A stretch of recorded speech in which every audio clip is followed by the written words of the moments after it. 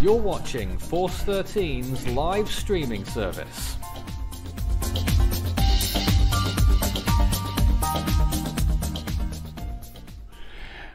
And this is Force 13 AU, 5 minutes past 12. And I'm joined in the studio again with Timothy Ringo. He is on the east coast of Australia. And what's the latest over there in the States, Tim? Good morning to you, David, and good morning to our viewers in Australia as we take a live look here out of the Platinum Apartments complex there in Melbourne, Victoria, Australia this afternoon. As you have mentioned, we have crossed the top of the hour, midday afternoon there in Australia, 10 o'clock Eastern time here on the east coast of the United States, as it has been a very quiet evening in terms of the east coast. There have been a few storms that have rolled through the area. A lot of the heat that has been going on through most of the U.S. today is starting to die down, but it is going to be another scorcher tomorrow with more triple-digit heat across the west coast of the U.S. But a front is supposed to be coming through and will help cool down the east part of the United States. That's what we have going on here in the States. How about what is going on down in the land down under there? Extra layers of blankets and doonas featured once again this morning across many parts of New South Wales and the ACT, as minimum dropped well below average for the second day in a row. A broad high pressure system sitting across the southeast has maintained clear skies, light winds, and enhancing nocturnal cooling into this morning. Although it's 7 minutes past midday. Cooma Airport in New South Wales, or it might be the ACT, dropped to minus 7.4 Celsius. Tim, minus 7.4, 6 degrees below average. Yeah, that sounds like it's going to be a very cold morning there at David. Minus 7.4. Runs about 17 degrees Fahrenheit once you bring it over to the imperial units here in the United States. And just looking off of the Australian Broadcasting Newswire, and I know we touched base on this a couple hours ago, but definitely the point being driven home that COVID is still a very prominent feature there in Australia. Some key numbers coming in off of the Newswire. 466 new cases there in New South Wales. 121 are linked to a known case or cluster, and another 345 cases are under investigation. 76 cases are in isolation throughout their infectious period, and only 19 were partially quarantined during the infectious period. And it has resulted in 43 new COVID-related deaths in the outbreaks in New South Wales. I know this is something that is a big concern worldwide. I know over here in the United States, specifically in the state of North Carolina, local government agencies and officials are urging not only local businesses in the bigger metropolitan areas, specifically the Raleigh, Durham, Charlotte, and even here in the Fayetteville, North Carolina area, for a lot of places to resume mask usage across the board. A lot of local school districts are fighting with that same notion on whether or not they want to have optional or mandatory masks. That's at least what's going on with it here in the States. I'm pretty sure there's a lot more information that you have regarding the COVID information, David. Yes, there is, but before I get to the local or the latest medical information on the screen, viewers, the top priority severe weather warning. It's for damaging winds. A cold front crossing Tasmania will bring strong westerly winds through Bass Strait during Sunday. Damaging winds averaging 60 to 70 kilometres an hour, with peak gusts of around 90 kilometres an hour possible during Sunday afternoon and evening about the Otways and the Bass Coast.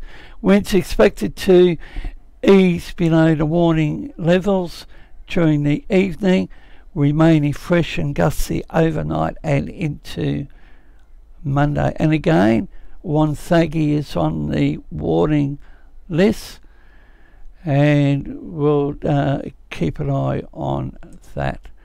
So I'll just switch back, and it's a live view from one or two live streaming cameras over in the New Caledonia region.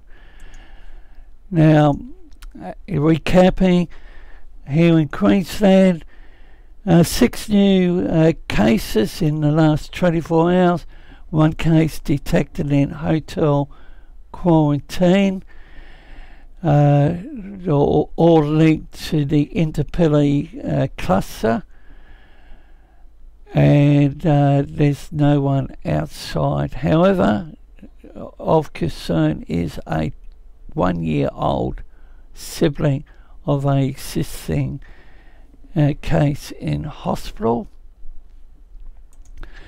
Extreme concern. New South Wales hits higher new COVID case record.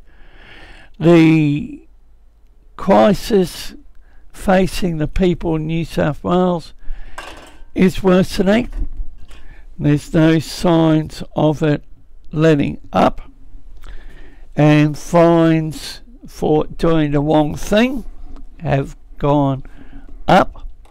One figure I saw is 5,000 criminal offence. The other one is 3,000. And the short few weeks ago, the Premier was confident the state would regain freedoms once we hit a vaccination rate of 50%, but today that's gone out the window. So, Victoria. I will say at the outset that today is the most concerning day of the pandemic that we've seen in New South Wales. I certainly will not be detracting from that strong message. We had 130,000 tests overnight, and very concerningly, we had 466 cases of community transmission. This is the largest jump we have seen in a night. And it's fair to say that we are on a par of being extremely concerned about the situation that we're in New South Wales. At least 60 of those were infectious in the community, but that number is likely to go up given a number of cases are still under investigation. Unfortunately, we had 4 deaths overnight, and we extend our deepest condolences to each and every one of the family and loved ones. As I say every day, we read out the statistics, but behind each statistic is a human being with loved ones they've left behind, and our heart goes out to all of them in these tragic circumstances. We had a female in her 40s who was in palliative care. She wasn't vaccinated at Concord Hospital who passed away. A male in his 70s, he was vaccinated but did have pre-existing conditions, who died at Liverpool Hospital. A male in his 80s who died at Concord Hospital who wasn't vaccinated, and a female in her 70s at Campbelltown Hospital, but we've yet to get further details as her death was only reported very recently, and we'll be able to provide further updates as they come to hand. As I said the last few days, we are seeing stabilisation in the Fairfield and Canterbury-Bankstown local government areas, with ongoing decline in growth of cases. And pleasingly, those 2 local government areas have gone from low levels of vaccination to at least 40% of first doses, which contributes to the concerted targeted approach we've had in those local government areas. But the main suburbs of concern in and around Western Sydney and southwestern Sydney are, and I really want people in these communities to take heed, Blacktown, Doonside, Mount Druitt, Merrylands, Guildford and Auburn, where we're seeing the largest areas of growth. In regional New South Wales, concerningly, Western New South Wales, so Dubbo and the surrounding communities, has seen 26 cases overnight.